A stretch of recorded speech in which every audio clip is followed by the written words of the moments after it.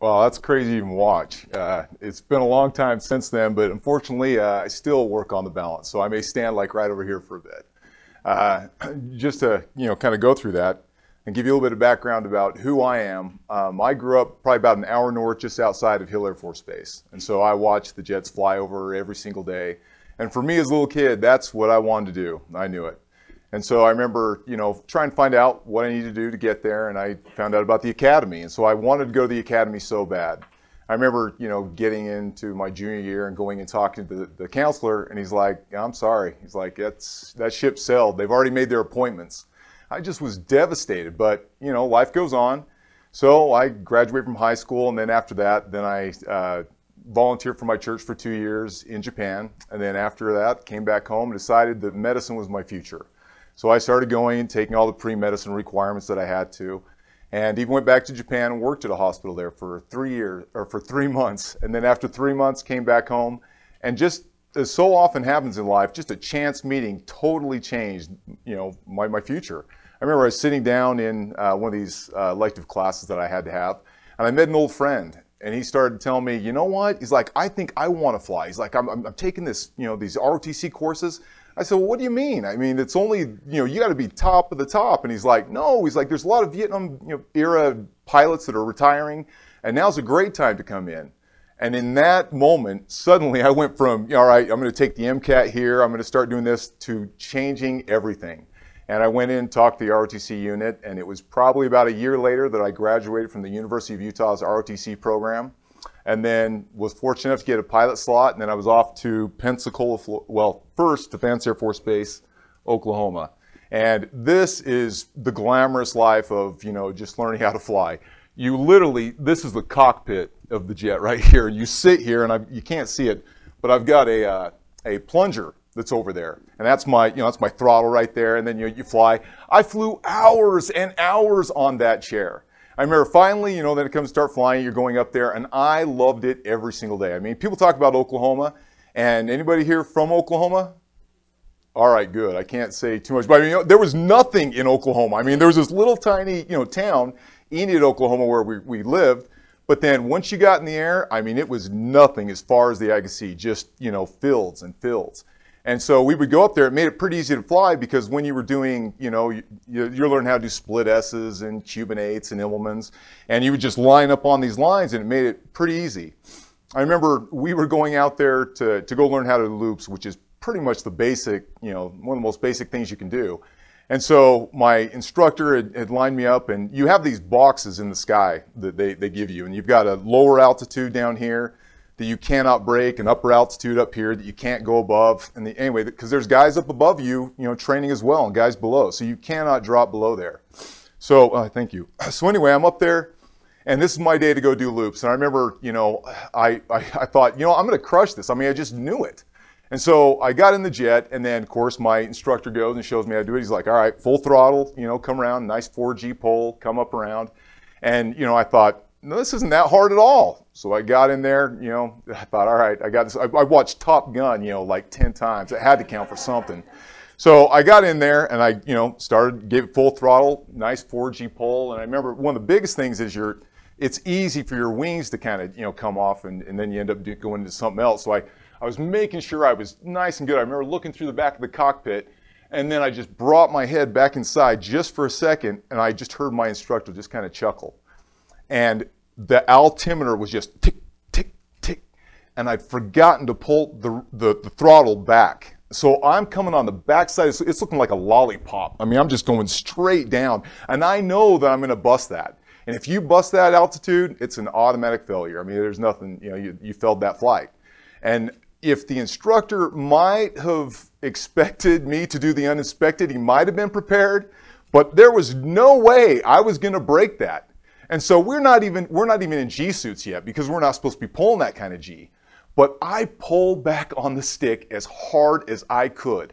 And there's, what we call graying out. And I pulled back so hard that suddenly the color goes, all the blood's going down from the top of my head down to my legs, and my vision just goes, whoa. And I was doing everything I could. There's certain maneuvers you do to try and make sure that the blood stays up. But all I had was this little tunnel, and I was doing everything I could to make sure that I could stay up. And I looked inside, and sure enough, I did.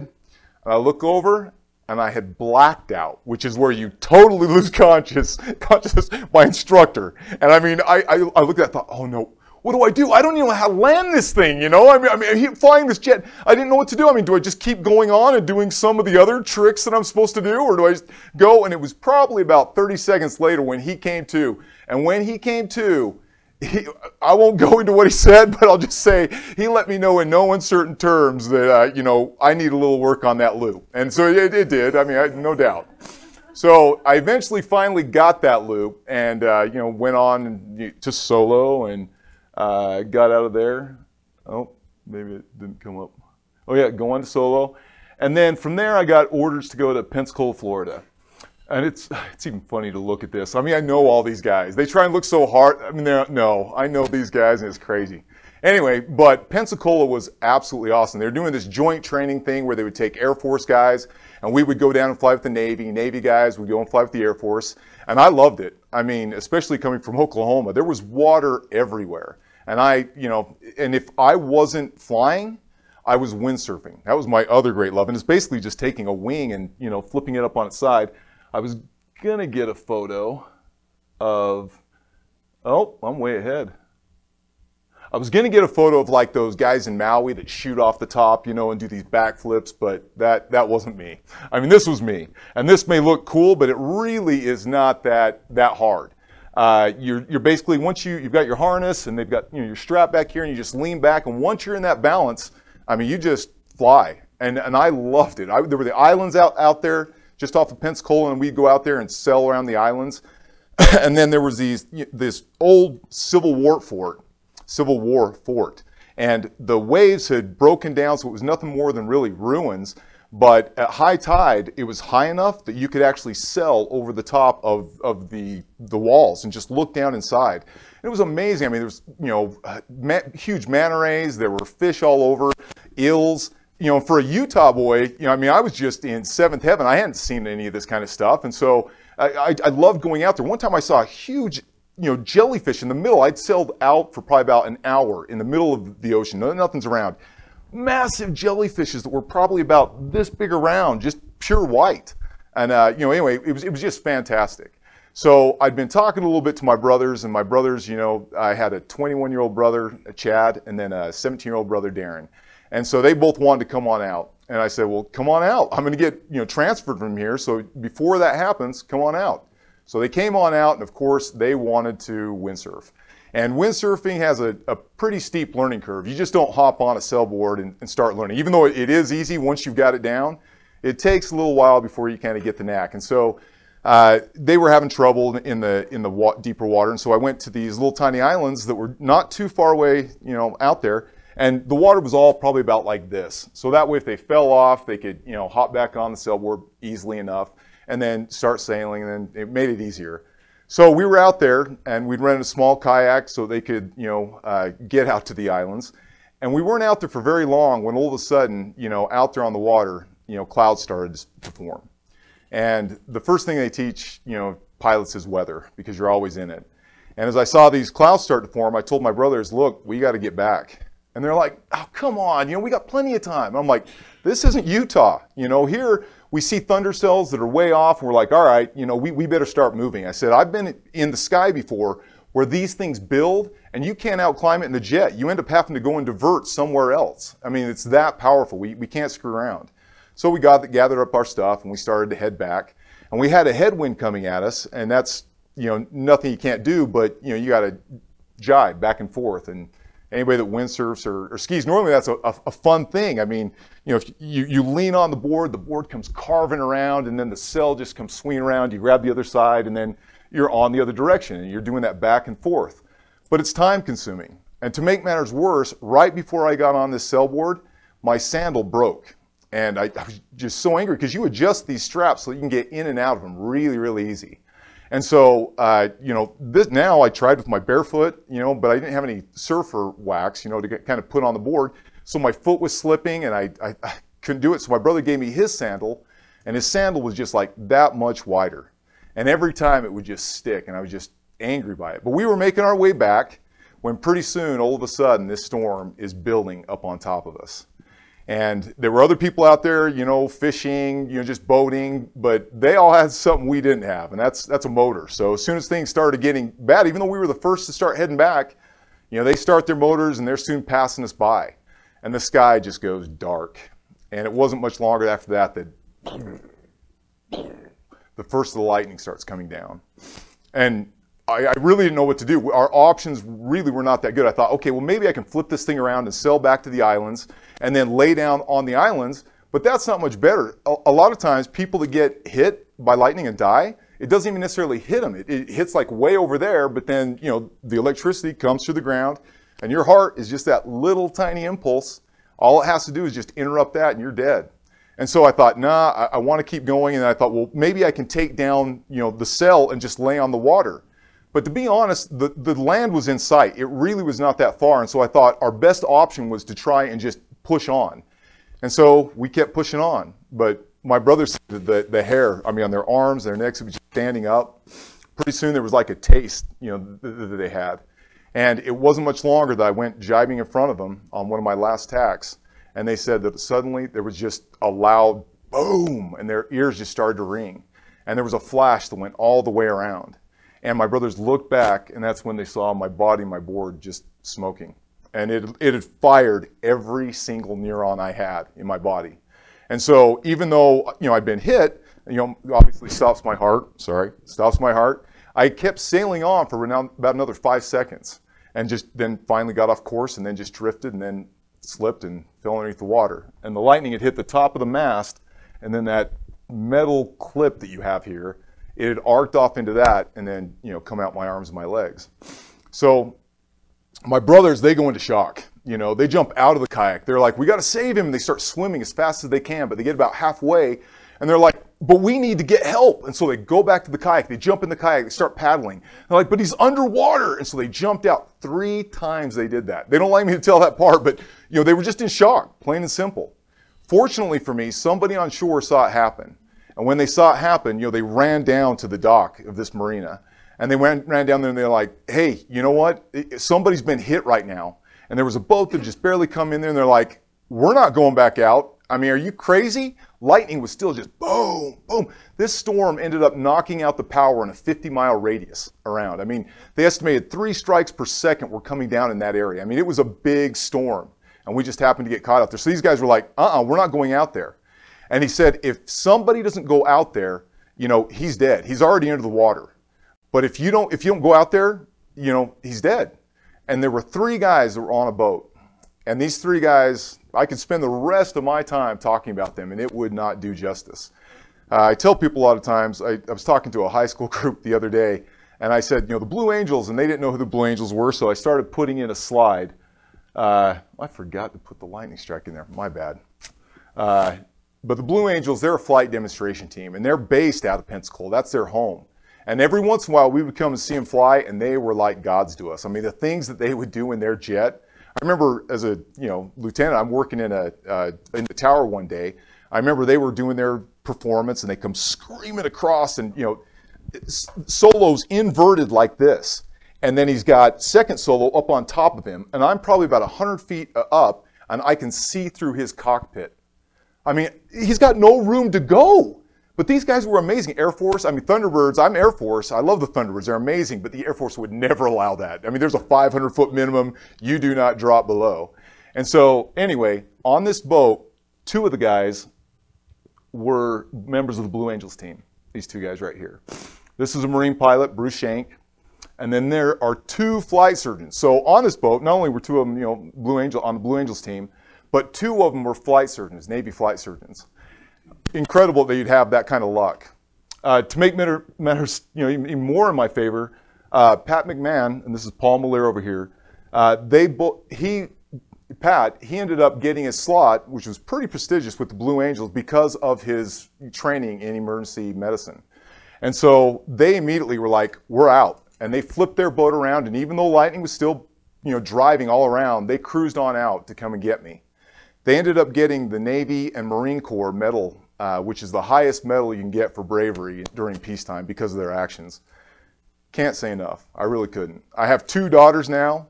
I thought, Bruce, Pat, Paul, is there any way I could make that work? And it just didn't work. So my eldest daughter, her middle name's Navy, even though I'm Air Force, just because I wanted her to know for the rest of her life that we owe so much to them. This was actually at the ceremony where they received it. But anyway, they come cruising out to me, and Pat, he jumps into the water as soon as he can. And he dives in there, and the first thing he's thinking is, I got to grab this body and we got to get back. But he doesn't realize that at this time, water's completely filled my lungs. And so he goes and he undoes the only thing that had been holding me up. And the only thing that had been holding me up was that sandal that broke. Had my sandal not broke, just like right before we got on that, I wouldn't be here today. I'd be at the bottom. Anyway, Pat jumps in the water and he goes and he grabs that strap and he undoes the strap. And as soon as he does, the body just starts to sink. And he said he sat there for a few moments going, what do I do now? I just lost the body. But he quickly dove down and he starts diving, but he can't find me. I mean, sky's black. Even though you got crystal clear water, if there's no sun, you're not seeing anything. And he dives down there and it's just dark. And he keeps going down further and further. And as he gets down lower, he does a couple circles, but he can't find anything. And finally, he's out of oxygen. And so he turns around and he starts coming back up. And as fate would have it, he happened to pick the same line. He had dove down, but he had passed me and then came back up. And my sandal just happened to brush across his face. And I had fingernail marks in my calf from where he had grabbed on. He was like, I didn't know if I was going to go down with you or not, but I was not letting you go. And he kicked me, finally got me to the top. And then once they got me to the top, Bruce Shank, I don't know how many of you guys lift. You can tell, yeah, I'm big into lifting. But anyway, he weighs 200, I weighed probably at the time about 185 pounds. I've got water in my lungs. And with one hand, he reaches down and curls me up and then brings me down on the back of that ski boat. I mean, I'm sure he had a lot of adrenaline going along with it. But as soon as he did that, Pat was already in the boat and they were off. And they took me back to, the harbor, and then they rushed me up, and there was a tiny little cell shack where they would hang cells to dry. And all over, I mean, rain is just driving down. There was about 2 inches of water just all there. There had already been an ambulance had been called, but this, Pat, he knew exactly what to do. He said, they're not going to have a portable defibrillator, and they're not going to have, epinephrine, anyway, some of the things that he needed. So he called right away, and he said, we can't move him. You've got to send another ambulance right now, or he's going to die. So they kept doing the CPR, kept it going. My brothers, meanwhile, they were still upset that they didn't get picked up. But anyway, they made their way back to shore. Finally, they got to shore, and then they fought their way, to get back to where I was. And then when they got there, my brother, he really doesn't have much he can do, and he's just like, I think I'll just try and pray. So he said a prayer for me, and then about that same time, the paramedics come. They've got all their equipment, they got all their stuff, and they're like, all right, we're here.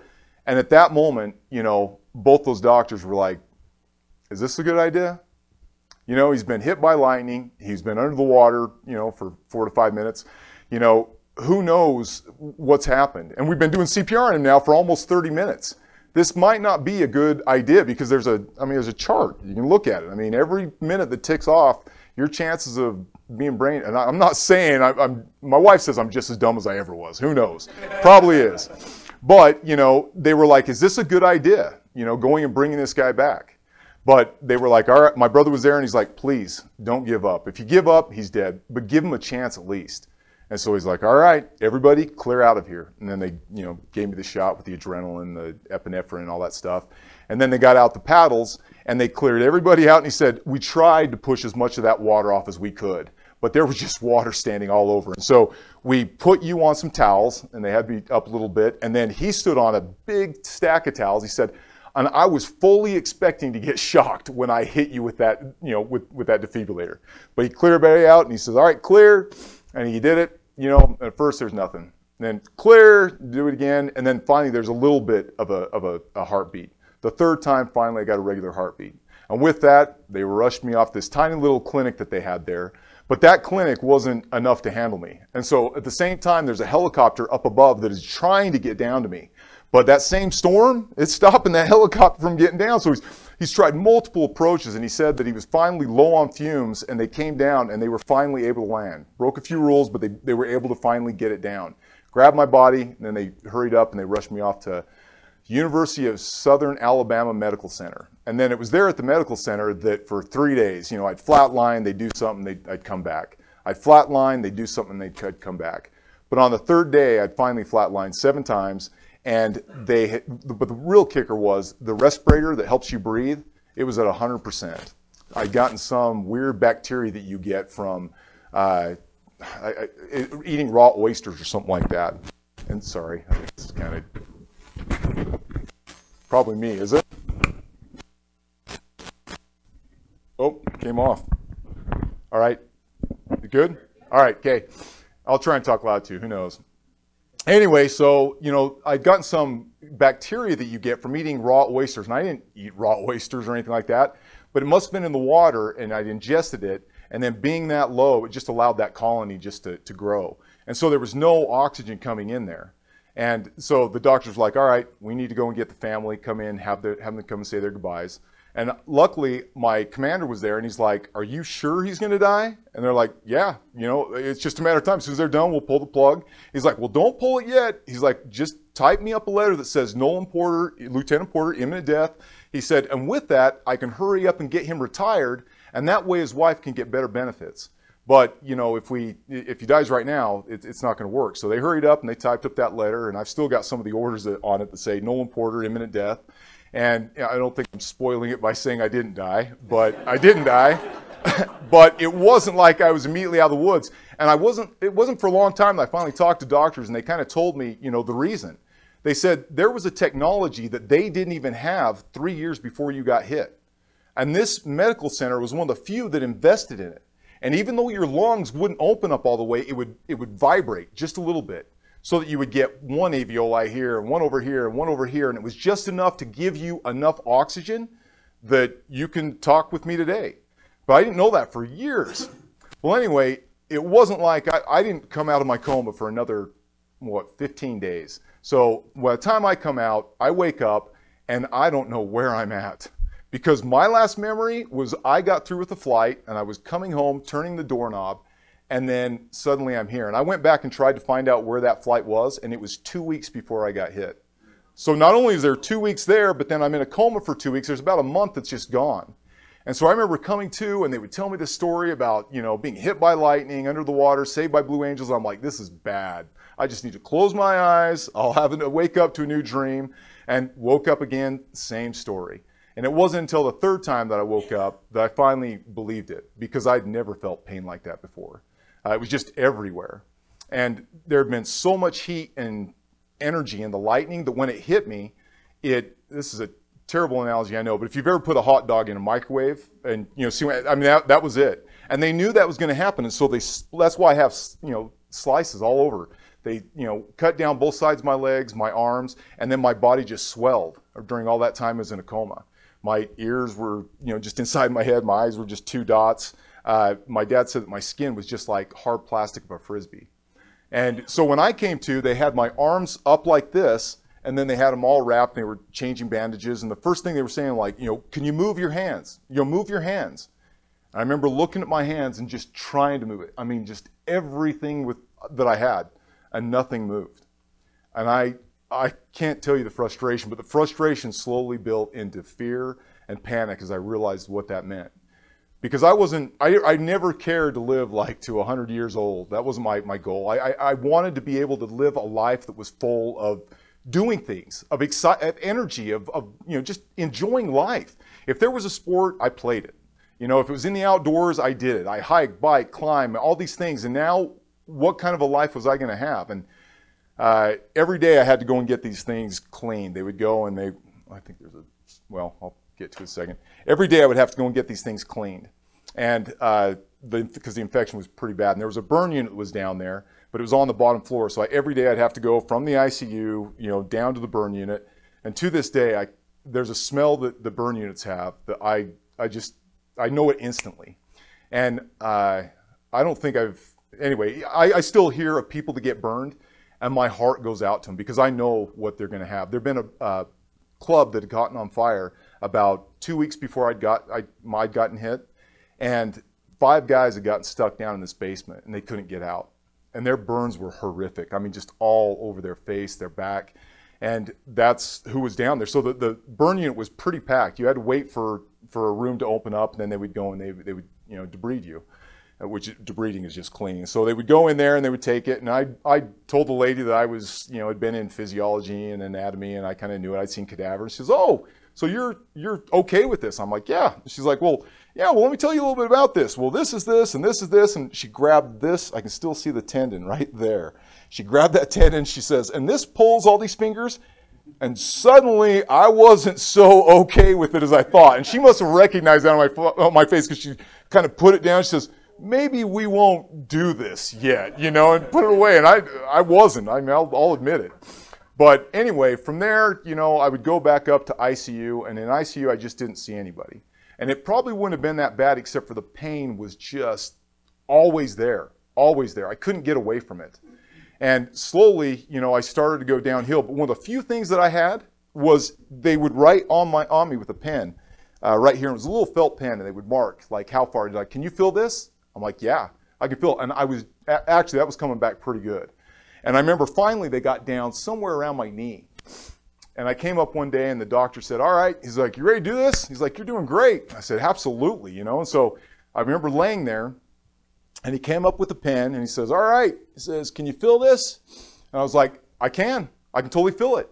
And then all of a sudden he stopped, and he looked at the nurse, and the nurse looked at him, and he's like, "I haven't written on you yet." He had dropped the pen. It had fallen down these sheets. And my whole world, I was like, "No, I felt it.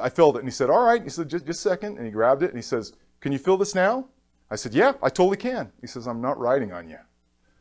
And he said, "I'm sorry, Nolan." And he said, and then they put up this sheet, and he's like, "Can you feel this?" "No." "Can you feel this?" "No." And I wasn't lying. I'm a realist. I'm one of those people that I want to know the facts. And I was feeling that. As they were going along there, I was feeling it. And when he did that, by the time they took down the sheet, I was all the way back up here on my thigh. And I remember that night just going to bed, and I thought, everybody had been telling me, like, you got to have a great attitude. You got to be positive. But in that moment, I was about as low as I could possibly be. And I remember laying there. And I just didn't know what I was going to do. And I never cried. I hadn't cried for years and years and years. And suddenly, I'm at this position where tears are just coming out. I mean, I'm just bawling like a kid. And sorry, I'm probably screwing up that mic. And I remember just sitting there, and all of a sudden the cleaning lady comes in, and I can't do anything. I mean, I can't even reach up my hand like to wipe the tears off my eyes. I can't do anything. I remember so many times nurses coming in, they're like, "Just let me know if you need anything, okay, I can't do anything. I just lay here. Can't push the button, like you're telling me." And I remember finding the cleaning lady coming in during this time, and she sat there and she, got the garbage, and then she goes to walk out. And as she went to walk out, she got right at the door, and then all of a sudden she just stopped, and she came down and she sat next to me, and she sang like one verse of some gospel song. I don't even know the words. I don't know what it was. And then she just stood up and she says, "God loves you." And then she just went on her way. And I mean, that lady wasn't a doctor. That lady wasn't a surgeon. I mean, she was the cleaning lady, couldn't do much. But in that moment, I cannot tell you what that meant to me. Just to know that I wasn't alone, that somebody actually cared about me. I mean, I won't say that from that night I didn't have any more crying nights. I still had other crying nights, but it helped me along the way. And it was probably about a week after that finally a doctor came and he put a sticker on me. And it was had one of those anti-symbols, and it said, pain. He said, "You're not going to feel any pain anymore." I said, "Great. How are we going to do that?" And he said, "We've had a limit on you because you're taking more morphine than anybody else in this hospital." He said, "But all your energy is going towards fighting that pain." And he's like, "I think that's why you're not healing." And I was like, "Great." And from that moment on, it wasn't like I started, sorry, put that up there. It wasn't like I started doing really, really well, but I started getting a little better. I mean, I remember the first time I finally was able to see any movement in my fingers. I remember the first time I was finally able to touch my, both of those together. Something we don't even think about. The first time I was able to touch my nose, I darn near cried. Have you ever gotten an itch on your face, or something, and you can't do anything about it? I remember just laying there like, just don't think about it. It'll go away. Don't think about it. The more I did, it drove me crazy. And finally I was like, I got to do something about this, but there was nothing I could do. It was a great lesson in patience, but slowly I did get better. And then they flew me to Hill Air Force Base and on this great big medical plane they had, really cool. And then from there, I went to McCady Hospital. I was in McCady for quite a while. And then, no joke, I was in there one day. I'd been sleeping in, I'd been there for about a month, and I'm in my room, and I literally saw, the walls just start to move on me. I was like, I can't do this. So I took my wheelchair back out, and I was out, and it got nighttime. They're like, you got to go back in. I'm like, can't go back in. They're like, you got to go back in. I'm like, I cannot go back in. I'm sorry. There's no way I can go back in there. And that's when I found out there are hospital rooms, and then there are hospital rooms. Suddenly they're like, what are we going to do with this guy? I remember they were complaining. They made some calls, and then they put me in a hospital room that, no joke, was probably from that second divider right there all the way back. He had a king-size bed, glass window looking out there. I was like, I would have thrown a fit a long time ago had I known this was here. It was unreal, but it came with a psychiatrist the next day. So, and the psychiatrist, you want to tell me about what happened last night? And I didn't know. I was like, I don't know. I said, everything started to close. And he says, I think we need to get you out of here. He's like, you're not scheduled for a bit, but I think we need to get you out. He says, I think, you'll still have to come back. He's like, are you going to be willing to come back for physical therapy? And I was like, yes. If I can get out of here, yes. And so from there, I finally got out. And then every day I would come back, to physical therapy. And it was a long road. And I didn't realize it at the time, but I was slowly going downhill. And I remember finally being there and a therapist coming up and talking to me, and they said, I hope you know that it's going to be a long track. I'm like, I know, I'm there. I'm coming up every day, I'm trying. And she says, I know. She goes, but only you know if you're doing everything you can. And I was. I mean, I just didn't have everything. But I didn't see the other side of it. I had buddies all over that cared about me. My brothers that I lived with, every day they'd get home from skiing, and they'd want to come talk to me. But, they're like, oh, it was a great day skiing. Oh, you should have seen the powder. I didn't want to hear that. They're out there playing games, and they're come back from a basketball game. Oh, my heck, you should have seen it. We were so close. I taught you how to play basketball. I don't want to hear this. And it just was like stabbing me. I had buddies one buddy that flew a Super Hornet, and he still flew his jet into the Air Force, into Hill Air Force Base. And right where the missile pods are, he would open it up and he'd slide his skis in there, and then he'd close it up and they'd come out and see me. And the first couple times it was kind of cool, but then I'm like, he would call and be like, you know what, I'm busy, I have something. And I was just pulling away from all my friends, and I didn't really realize it. Now, at physical therapy, if you've ever been there are stories galore. If you think your life's bad sometime, just take a trip there. And sometimes it's easy to get, not to say that they don't deserve, to complain, but it's easy to start talking about all the bad things that are happening to you. I'm sure I'm doing this wrong. Sorry. Oh, can you hear anything? Okay, good deal. I'm like, they're probably not even hearing me. And they're just too nice going, yeah, you're good, but all right. So anyway, I was going along this track when one day I was going in there and I wanted to talk to Rich McKenzie. And Rich McKenzie was a stud. He had been a high school swimmer, a state champion, just a really cool kid. And then finally for his graduation trip, he wanted to go on a backpacking trip with his brother in the San Rafael Swell. So he goes with his brother, they're hiking, backpacking, and then they, camp next to the river. And he's a swimmer. He wakes up, stretches in the morning, and he goes and he runs and he dives into the water, but he doesn't realize that 1.5 feet below the water there's a sandbar. And in the split second, his whole world changed. He'd broken his neck somewhere around C3, C4. And that's about the time I'd met him 3 years later. And so finally he was able to kind of move his arms a little bit and do a little bit like this, but not much. But every day he would go to school at Weber State, and then we'd come back, and then he would work out as hard as he could. I remember sweat just pouring off this kid. And then he would go, get on the bus, and he was gone again. He had to have a strap to kind of keep him, from falling down. And so, oh no, is that my, okay, good deal. I thought my time, I'm done. All right, so anyway, I'm talking to, Rich McKenzie, sitting down next to him, when, and I'm thinking we're going to talk about how bad our lives are. You were going to go off to college. You were going to go, do great things. I was going to be a fighter pilot. Look at how bad our lives are. But I sit down next to the kid, and instead he turns to me and he says, man, Nolan, gosh, we are so lucky. I remember looking at him and being like, lucky? I was hit by lightning. You snapped your neck. In what world is that lucky? okay, and I wanted to hear the rest of it. And he said, I've heard your story. He goes, it's amazing that you're even around.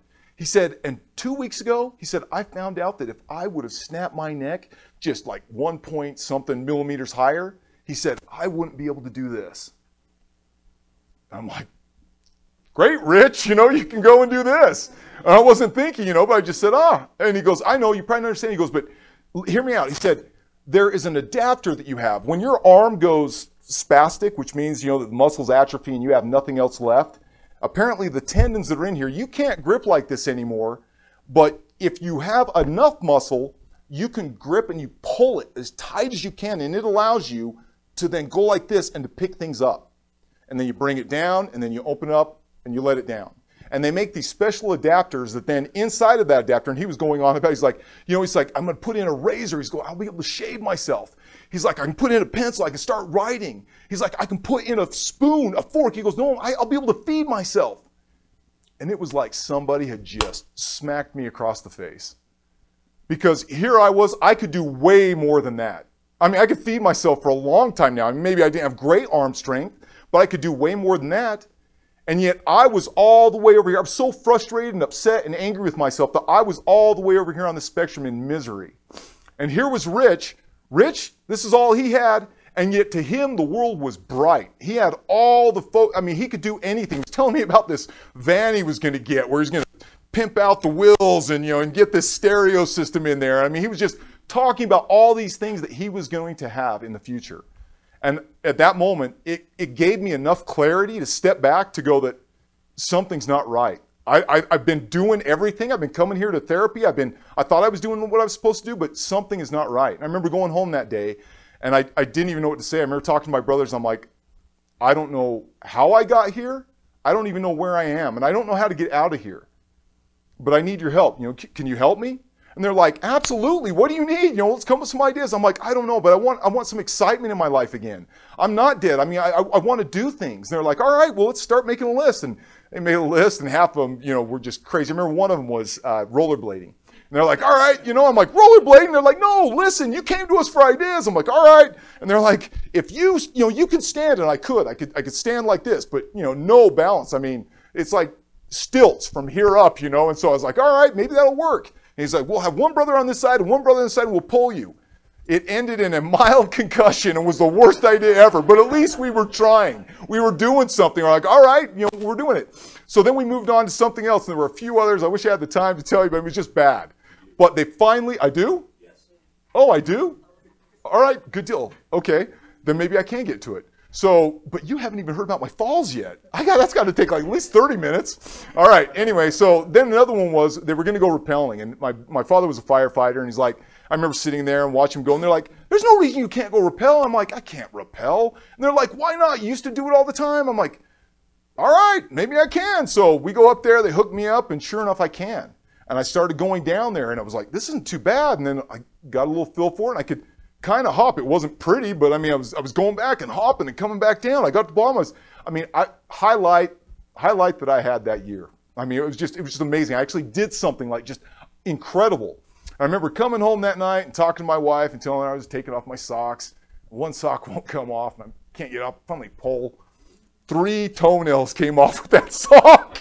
I didn't realize I had these sandals. If you notice in the video, I had to wear these slippers, these house slippers, because I would put on shoes and I couldn't feel if a little rock or my sock got twisted wrong. I mean, I'd end up wearing a hole, right in my foot, and I didn't even know it. And I had ulcers at that time of the video.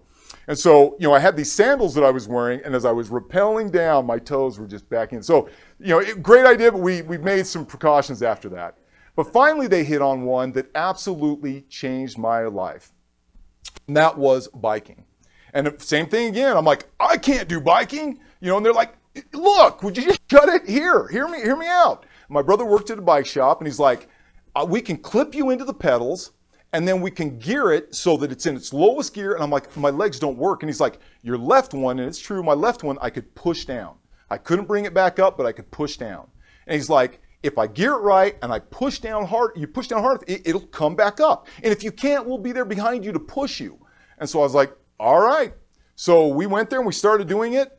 And it didn't work at first, but my brothers would be on this side. I'd fall this way. They'd prop me up, push me again. I'd fall this way. They'd prop me up, push me again. And it got to be the thing that I looked forward to every single night.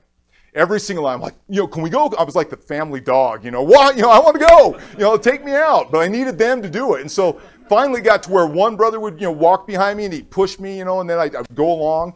And finally got to where I could do it by myself. And I remember them running, on each side of me, just going like, you're doing it. And I had enough strength that I was able to go all the way around our block and come back. And then every night, finally got to where one brother would just wait. And I was going around there, coming around, and things were getting, like I said, I look forward to it every single night. And just the process of doing something just made my life so much happier. I started being more engaged with people. I was talking to people, telling them about my buddies that wanted to come out and ski. I'm like, come out and ski. I'll wait in the lodge, but come out and ski. And then one day, I go into physical therapy. And so here's my wheelchair.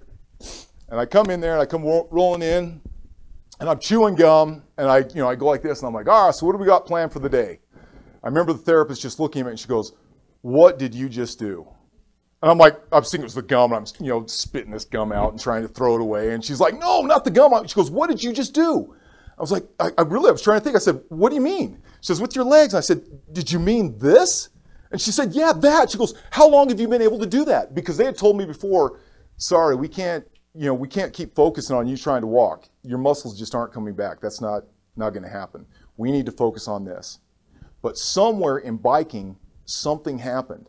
And those muscles, my hip flexors, later found out, that allow your leg. Anyway, finally found out that my hip flexors that allow my leg to swing up, they had been missing, but somewhere in that process, they came back. And she says, I'm not saying you can walk. I'm not saying that. She says, but there's a chance. I think that maybe we could start, doing some things with therapy. That was all she had to give me, was just that little bit of hope. And I fought for everything. I remember they had these gymnast bars, and I would spend hours on those things until my legs were just shaking. And then finally, I remember me and my grandpa, we were in Walker at the same time, going with those. And then after that, we went to crutches, and then we had crutches, and then went to these things called Lofstrams that you have on your arms. And then slowly I got to where I had these hiking poles. And I remember using those things. And every time I would walk, I finally thought, I don't need to have both of these poles. I can just do one. And so I would just always walk next to a wall. That way I always had a wall. And then I'm like, well, I don't need this pole. And so I'm like, all right, I'm pretty good. So I'd always walk like that. And there'd be a few places where I'd have to walk. And it was like I was, a motorcyclist, gap jumping, 50 cars or something. I'd be like, I got this. And I'd make it, and I'd finally, make it across and get over here. Pretty soon I got accepted to BYU's MBA program. I was like, all right, I'm going to go. I'm going to do this. And so I was not ready for it. I should have still been in my wheelchair. I don't even know what I was thinking, but I thought, I can do this. I don't need to, but I didn't want anybody to know that I was hit by lightning. Even in that, when I watched that, I don't know if you noticed the bandages that were on me. I wanted everything gone. I wanted all my scars gone. I wanted to go back to the way things were. I did not want to remember this at all. And so, on my legs, I had all those scars, taken off, but I couldn't feel down there. When they got to my arms, I remember they had this one removed, and I woke from the surgery, and the pain was so bad because it stuck to the muscle. They had to scrape it off. I was like, scars are cool. I can do that. No, I'll keep that. What was I thinking? And who knew that they would actually go the same skin color? But anyway, so I remember going to the MBA program, and I was trying to figure out how I could do it without them knowing. So I would take my poles and I would collapse them. I had a backpack, and I would put them in my backpack, and then I would enter, and I would always walk next to this wall as I would go up. And I'd take the elevator up. But then finally one day I thought, you know what? I don't have time for therapy, because I didn't. I was so busy with school, I had no time for therapy. And I thought, maybe if I walk down these stairs, I can get some therapy. That'll be something I can do. And so I remember getting there next to the stairs. And if anybody's been in the Tanner building, there's this great big atrium. It's just open, 5 floors up, and these stairs that go chick, chick, chick, chick. I thought, I got this, So I had it, I had the stairwell right here, and I started going down, and I'm just doing fine. And everybody knows the rule, right? You walk on the right side, but I'm looking down, and there's this kid that doesn't know the rule, and he's coming up, and he's coming up fast. And I'm like, oh, no, come on. He's got to look up. He'll look up. He's got to look up. He's not looking up at all. He's charging as fast as he can up these steps. And I'm like, I'm not letting go. It's not going to happen. And then finally I thought, you know what? Maybe if I just step out here and then I let go, he can go by and I can reach back and I can grab that real quick, you know? And I'm like, I got this. I got this. I mean, I've been doing all these other gap jumps. I mean, this is easy, you know? I'm like, all right. He's coming. And I let go like this. I remember he went by and I was like, I can't believe that worked. And I went back to grab it, not realizing that my backpack was all the way out here and somebody hit the back of my backpack. I remember going, and that was it. And I was off. And you would think, okay, yeah, you'll just go down one flight. No. I went down beyond the next one, down the next one, and I was on the third one when finally I rolled and I was able to stop in fact, there were some other people that finally grabbed me and stopped me. And I remember just sitting there like, what just happened? And then the whole place just went in an uproar. I mean, it was dead silent, and then everybody starts clapping. You got to own it in those moments. I mean, I just stood up and was like, all right, you know, here I am, you know, and then went off. But I learned how to fall. And I learned that after that, I really didn't care that much. And people finally found out that I was hit by lightning, and it helped so much because I was going in for surgeries all the time that I had to have. And my instructors finally found it. They said, why didn't you tell us? Why didn't you know? I'm like, well, you know, I just was trying to make things happen on my own. And sometimes you do need to talk to other people. Now, frustration, I mean, there were times where I thought that I owned frustration. Frustration, you know, anger, disappointment, all those things, I thought that I had the monopoly on that. But I don't. Every single one of us goes through that. Now, it's a spectrum. Some people are down here, and all they need to do is get a little clarity. They need to just step back, look at their life, see what's happening. Other people are a little further down the line. And maybe those people, they're having some tough times. And maybe they need to write down like those things in their life that are positive, those things that are happening, those things that are good in their life. For me, I actually had to have a book. And I had a book and I had to take photographs and I had all the things that made me happy. I had a picture of there of my wife. I had a picture of my kids. I had a picture of, I'm talking about the book I have now, my kids. I had a picture of sunset. I have a picture of flowers. The things that make me happy because I still have to pull that out. I'd love to say like, oh, I'm always in this happy area. No, I'm not. I still come back. But wherever you're at, if you're not engaged, if you're not actually trying, it means nothing. You have to be honest with yourself and say, am I really trying? And if you're not, you may actually have to go and talk to people. You may actually talk to those that are around you and say, I don't know how I got here, but I don't want to be here. And look at your life in different angles. And it may be, I'm not saying that everything is going to turn out fine. I would love to feel my feet. I honestly would. I looked at you rolling your ankles and I was like, oh, that looks so nice. I would love to do that. I would love not to have pain, but that's not the world. But that doesn't mean that just because we have these bad things, these hard times, that we got to live over here in this dark place, this terrible place. Rich taught me more of that more than anything. You know, there are people that are, nothing's wrong with them, and they live over in this place. There are people that, have, flip side is, you don't have to have everything perfect in your life and be absolutely awesome to live in this place either. Success and happiness, it can happen to everybody. Nobody just owns that.